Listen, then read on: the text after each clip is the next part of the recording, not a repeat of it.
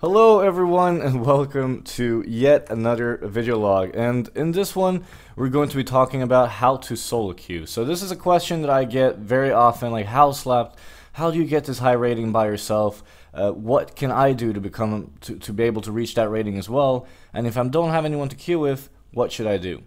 Now, these are the main points that I'm going to be bringing up. First of all, there are 5 golden rules. The first one is that your best role is pretty much almost always the best choice. If you have a role which you're exceptionally good at, then you should continue doing that, because not only does it improve you as a player, but if you actually deserve a higher rating, then you will eventually get it.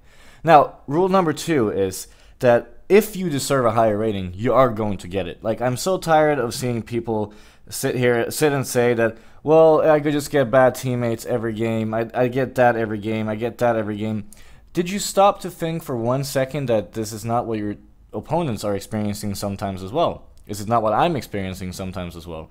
Everyone gets to experience both the good and bad sides of TMM. Sure, there are sometimes luck involved in terms of teammates and in terms of the skill of the players that are in the game, but eventually it's going to be even out, just like everything else.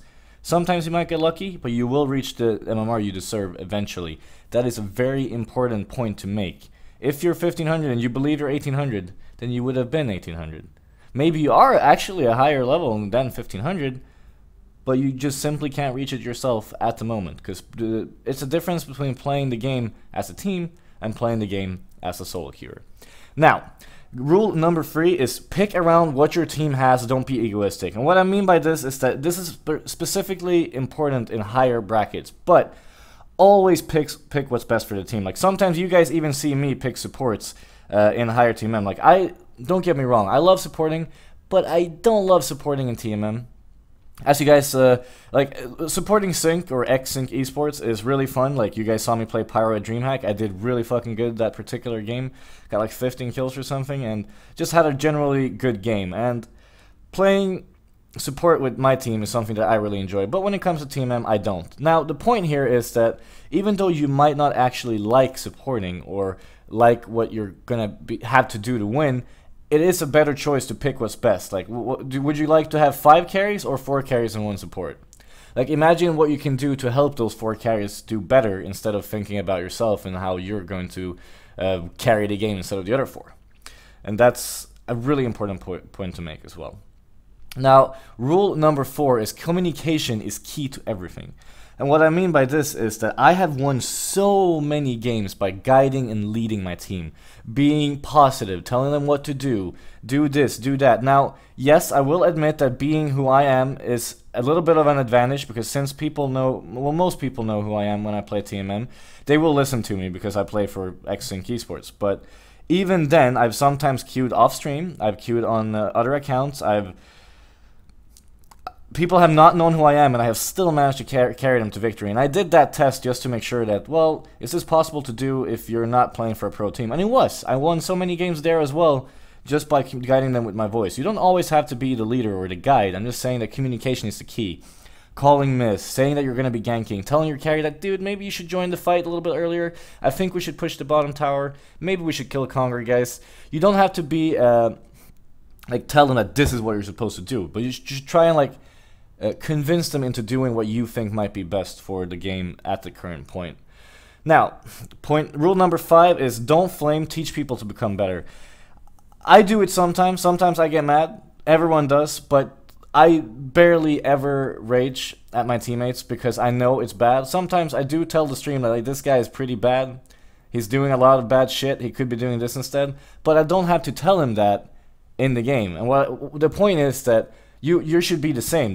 Maybe you don't have a stream which you're talking to, but you're probably thinking in your head, like, holy fuck, this guy is so bad. How can you be this bad at the game? Like, it's not possible. But instead, maybe you'll tell him that, yeah, dude, like, you're not really playing that well right now. Maybe you should try and do this instead. Maybe you could come join me for a couple of ganks. Maybe we can do this and try and help just win the game together. And after the game, or maybe you're too mad, so just after the game, tell him that, dude, you should probably not play that hero right now. Like, you maybe should practice a little bit more on him. Maybe you should do that. Maybe you should check a little bit more on your minimap. Give him a friendly tip. I do that quite often, to be honest, because sometimes when I get into a game with viewers or people that know who I am, they always ask me like, how was I? Did I play good last game? Did I play well? What can I do better? And I tell them the honest truth all the time. So the final golden rule of them all is be the bigger man or woman. Just if they're flaming, either mute them or just listen through their shit. Try and calm him or her down, which will most likely be a him. Try to calm them down and just make them focus on the game. Anyway, now that we're past the golden rules, let's go into how do I solo queue or how to solo queue when you're playing Heroes in the Earth. So let's talk about NAEU first, and let's talk about what I do. So in between the 1500 to 1750 bracket, I pretty much play mid all the time. I play the heroes. My top 6 list is Hag, Doctor, Bubbles, Kinesis, Pyro, and Chipper. As you can see, all heroes that are incredibly good in lane and can snowball very efficiently. And now, the way you want to be playing and / approaching the game is that you don't want to be spending too much time in your mid lane. You want to try and beat him, and hopefully you will. Like, I am obviously like a 2100 MMR player, and I will 95% of the time, or 99, win my mid lane against 15 to 1750. Unless I do a mistake or something. But even for you, or any rating you are at, try and win your lane, but the entire point of playing these heroes is to gank the side lanes. Spend more time ganking your suicide, spend more time ganking your short lane, make sure those 2 lanes win, because if you win 2 out of 3 lanes, excluding the mid, or even go even in mid, let's say that you kill him at level 6 in mid, which means you have an advantage, then spend way more time on the side lanes. Get a blink as soon as possible. All of these heroes have, well, Hag has a built-in blink, Doctor has a built-in blink, Bubbles, Kinesis, Pyro, Chipper, all are good blink heroes. Just make sure you gank the side lanes, because those are what's going to be affecting the game, because as you guys are aware of, there are a lot of ragers in the lower TMMs and the lower brackets, and in order to help these people / not make them rage is most efficiently made by ganking their lane so they ensure their victories and they get good stats, because sadly most people care about stats more than anything else, and stats doesn't mean shit whatsoever. So gank side lanes, put most of your emphasis of your play on the side lanes, but make sure you don't not letting him free farm mid. You don't want their mid to do the same thing. You want to go even or win, and then make sure to gank as much as you can. I'm sure you guys have seen me. I actually played, like, I showed you guys what I did back in the days when I did boosting, which is illegal, so I can't do it anymore. I showed on stream that how I got 1750 MMR the fastest. And I picked Hag, and in 4 games I was 1750, because I basically got, I think I got a Bloodbath four games in Immortal 3 times, right? Does that match up in the numbers? Point being is that it's very, very simple as long as you just gank all the time. Between the 1750 to 1900 bracket, I usually play mid or carries, heroes such as Silhouette, Dark Lady, or Dr. Repulsor. Once again, just very strong carries that can do, like, that can win the games by themselves, are very, very good in this bracket. And in this bracket, most people will be warding, they will be upgrading careers, and you will have relatively good vision in order to win the game, which is why it's a more efficient bracket to play carry than in the 15 to 1750 bracket. Because if your mid gets wrecked in the 15 to 1750s, you're probably gonna have a bad time. Now, after 1900 plus, let's say that you are a 2K player, you made a new account and you wanted to get to 2K, then your best role, regardless of whatever it is what you should be playing, because this is the bracket where you will most likely be improving the most. This is the bracket that you do belong to, and this is where you want to practice. Now, I still hold my things that your best role is always the best choice regardless of what bracket, because you might even learn a thing or two in the lower parts of the brackets. But, so yeah, the golden rule I talked about earlier, your best role is always the best choice, but in terms of gaining the MMR the fastest, what I just said is how I gain MMR the fastest. And I also don't think that I learned that much between the 15 and 1900s whatsoever. And that's why I'd rather just play fun heroes or heroes that I think will win me the game faster than I would if I played another role. But yeah, your best role regardless above 1900, I always stick to the best role. But if you want to play other things, I would say that mid 15 to 1750 is very good. 1750 to 1900 is mid/carry. Now, you gotta think of something here though, like, not everyone can play mid or carry. There are only 2 roles here, and only 2 players in the actual game will be able to do this. So if there's 5 solo queuers in the same game, what golden rule is applied? Of course, pick what's best for your team. If there are other players who have already called their lanes or already called their roles or even refuses to go any other lane. Be the bigger man or woman, take the other role, do your best, try and win the game. Don't fight with the other guy or girl who's trying to steal your lane. There are only 2 roles that can play those 2 that I just mentioned. Sorry, 2 players. So keep that in mind. Alright? Then after this, I've been in Thailand now since the 31st. So I've been here for almost 2 weeks. Well, 2 weeks actually. And of course, I've picked up a thing or 2. Now, it was very different in the Thai servers because, as you guys are aware, it's everyone kind of picks carry. They don't buy any wards and they don't really upgrade the courier ever. So the golden rules that I have learned is that jungling is actually the best way of solo queuing in the Thai Team M between 1500 and 1750. I did an off-stream test just to make sure. I picked jungler every game and I went 8-0 and was 1780 by those 8 games. And it was so fucking easy, like, and the reason for that is because no one really jungles unless it's a Dr. Repulsor jungle, which is mostly in high TMM, or it's a Legionnaire with Helmet of Black Legion in early brackets. But if you pick jungle very early, no one else is going to take your jungle. If you pick mid, you might end up having a Nomad stealing your last hits when you're playing Drunken Master and ending up taking your Punch Dagger and shit goes bad really fast. So I actually found jungling to be the most efficient role between 15 and 1750 after a couple tests. I didn't only test it once, and I've tried every role except support. I haven't tried support yet between 15 and 1750, so I can't comment on that. And obviously it would take longer time because you would be a lot less likely on getting Bloodbath or Immortal. And there are also a rule here that I have, and that's buy your own wards and up knock or up courier yourself, because it's most likely not going to be upgraded. And you're most likely not going to have any wards. You just need to buy 1 or 2 every now and then. So jungling 15 to 1750, but the golden rule still applies. If you have a better role, you should probably practice that. But please don't fight with your teammates. Don't take their, just let them do what they want. Kids will always be kids. They will always take the lane regardless, and there's nothing you can really do about it. So just be the bigger man or woman. After 1750, I actually continued with jungling as well. I found it to be relatively easy there as well. People actually bought wards now. They upgraded the courier, and it was a way more smoother experience.